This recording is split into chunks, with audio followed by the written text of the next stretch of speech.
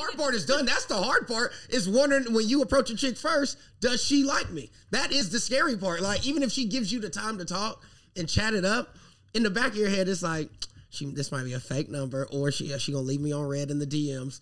But when she approaches you first, it's like, brother, the guessing is over. Now, I just feel, don't be an asshole. Like, don't fuck this shit up. Be cool. Have some drinks. Eat dinner.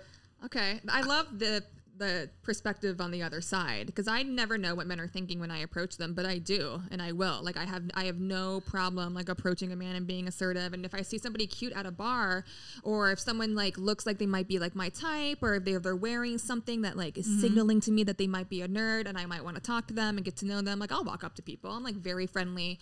I have a very high. I would pass out. I would pass the fuck out. Me? Oh my God.